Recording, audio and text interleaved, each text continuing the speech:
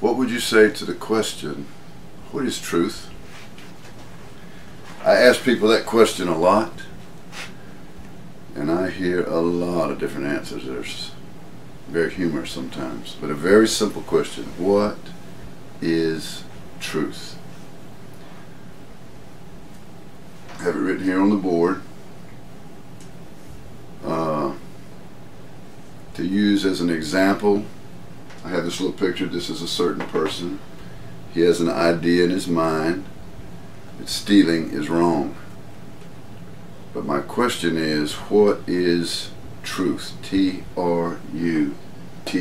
And I have quotations. Because in our English language we have the word true, we have the word truth. How do you define truth? What is truth?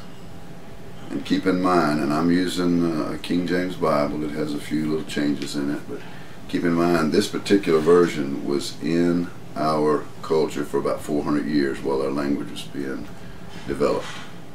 So for 400 years you could look in this Bible and define truth. Now today you've got modern versions. They take some of these same Hebrew words, they put a more modern word in there, and some of these words in your modern translation will say true instead of truth, and yet we still have the word truth, T-R-U-T-H, in our language.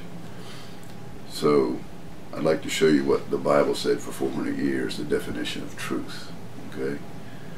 And to give an example of what I'm talking about, if I ask this man what is truth,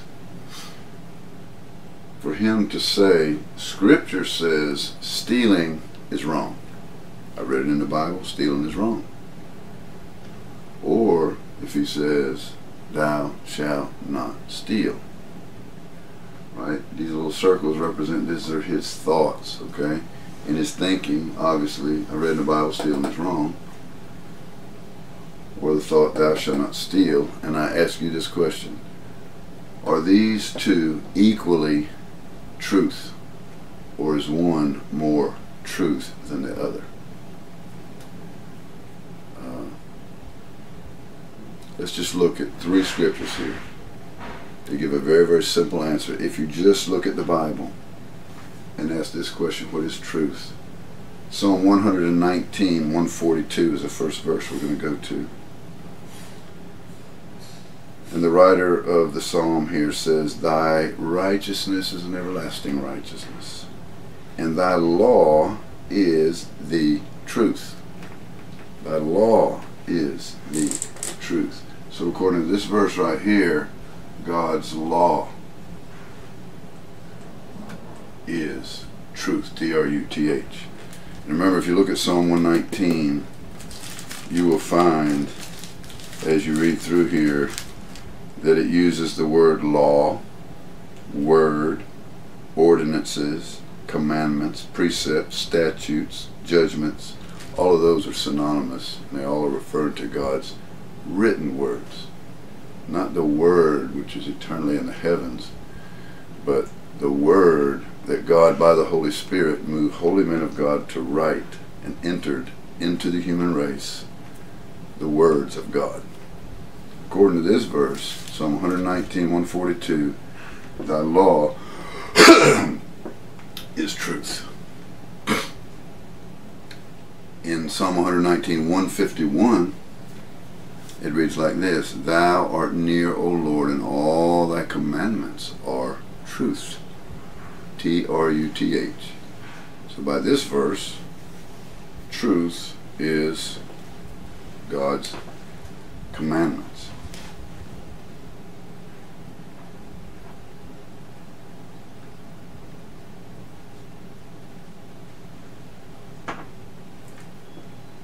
And both of these words, thy law and thy commandments, refer to the written words of God.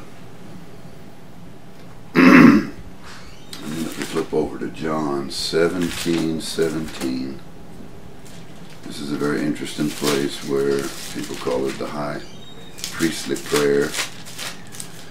But in John 17:1, it says, these words spoke Jesus and lifted up his eyes to heaven and said, Father. So this is the Son, Jesus, speaking, praying to the Father. We're not going to get into that. In this section here, we're just looking at what is truth. But in verse 17, Jesus says, chapter 17, verse 17 of John, sanctify them, these are the disciples, through thy truth. Thy word is truth. T-R-U-T-H. Thy word is truth. So I submit this thought to you. Truth, according to these three verses, is God's law, God's commandments, God's word, all of which are refers to the written word of God. And that's where in 2 Peter it says, holy men of God spoke as they were moved by the Holy Spirit. And God's word, which is eternal in the heavens, entered the human race. Apparently in Hebrew, Greek, and Aramaic. Now we as English people, praise God, have it in our own language. And I submit to you that the truth, someone says, what is truth?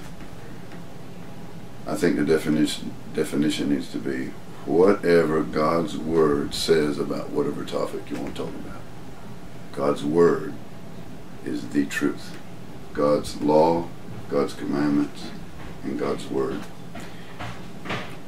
The reason it's significant, there are verses like over in Deuteronomy where it talks about, or also in Exodus, about a representative government. Choose you out able men, men who fear God, men of truth. What does that mean? Men of truth. My definition is men of God's law, commandments, and word, because that's what God's truth is. So, if anyone asks you what is truth, I would suggest to you to consider these three verses here, that God's written word is the truth in any situation that you want to consider. So I submit that to you in Jesus' name.